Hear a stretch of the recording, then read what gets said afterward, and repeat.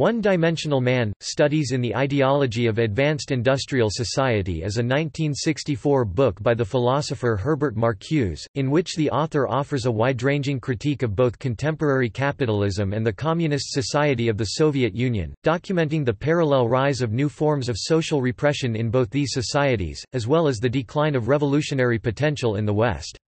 He argues that, "...advanced industrial society," created false needs, which integrated individuals into the existing system of production and consumption via mass media, advertising, industrial management, and contemporary modes of thought. This results in a one-dimensional universe of thought and behavior, in which aptitude and ability for critical thought and oppositional behavior wither away. Against this prevailing climate, Marcuse promotes the Great Refusal, described at length in the book, as the only adequate opposition to all-encompassing methods of control. Much of the book is a defense of negative thinking as a disrupting force against the prevailing positivism. Marcuse also analyzes the integration of the industrial working class into capitalist society and new forms of capitalist stabilization, thus questioning the Marxian postulates of the revolutionary proletariat and the inevitability of capitalist crisis. In contrast to orthodox Marxism, Marcuse champions non-integrated forces of minorities, outsiders, and radical intelligentsia, attempting to nourish oppositional thought and behavior through promoting radical thinking and opposition. He considers the trends towards bureaucracy in supposedly Marxist countries to be as oppositional to freedom as those in the capitalist West. One-Dimensional Man was the book that made Marcuse famous. Summary. Marcuse strongly criticizes consumerism, arguing that it is a form of social control. He suggests that the system we live in may claim to be democratic, but it is actually authoritarian in that a few individuals dictate our perceptions of freedom by only allowing us choices to buy for happiness.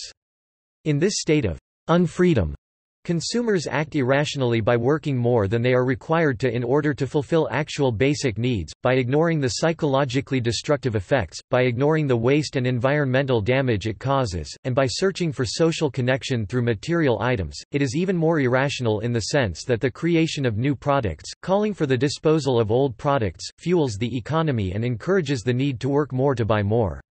An individual loses his humanity and becomes a tool in the industrial machine and a cog in the consumer machine.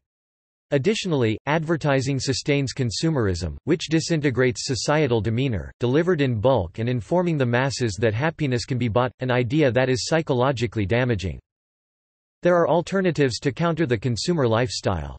Anti-consumerism is a lifestyle that demotes any unnecessary consumption, as well as unnecessary work, waste, etc. But even this alternative is complicated by the extreme interpenetration of advertising and commodification, because everything is a commodity, even those things that are actual needs. In a 1964 letter to the New York Review of Books, Georg H. Frum, William Leiss et al. Outlined the major themes of the book as follows.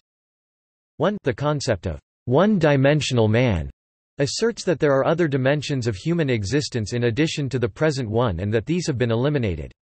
It maintains that the spheres of existence formerly considered as private, e.g. sexuality, have now become part of the entire system of social domination of man by man, and it suggests that totalitarianism can be imposed without terror. 2. Technological rationality, which impoverishes all aspects of contemporary life, has developed the material basis of human freedom, but continues to serve the interests of suppression.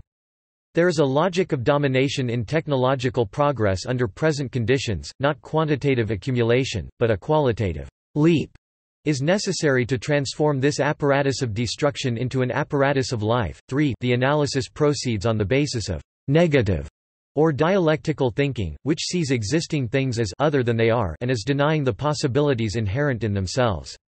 It demands freedom from the oppressive and ideological power of given facts. 4. The book is generally pessimistic about the possibilities for overcoming the increasing domination and unfreedom of technological society. It concentrates on the power of the present establishment to contain and repulse all alternatives to the status quo. Topic: Reception. One-Dimensional Man was the book that made Marcuse famous. Critical theorist Douglas Kellner writes in Herbert Marcuse and the Crisis of Marxism that One-Dimensional Man was one of the most important books of the 1960s and one of the most subversive books of the 20th century. Despite its importance, it was, due to its subversive nature, severely criticized by both orthodox Marxists and academic theorists of various political and theoretical commitments. Despite its pessimism, represented by the citation of the words of Walter Benjamin at the end of this book that, "Nur der Hoffnungslosen Willen ist uns die Hoffnung gegeben." It is only for the sake of those without hope that hope is given to us. It influenced many in the New Left as it articulated their growing dissatisfaction with both capitalist societies and Soviet communist societies. Philosopher Stephen Hicks argues that the book's popularity marked a strong turn towards irrationality and violence among younger leftists. See also: repressive desublimation, totalitarian democracy, minority rights, J. L. Talman, Drux Flux, an animated short inspired by One-Dimensional Man, critical theory, criticism of capitalism, inverted totalitarianism, superficiality. References. External links. Bibliographic listing including reviews and courses using the book. Full text online at marcuse.org.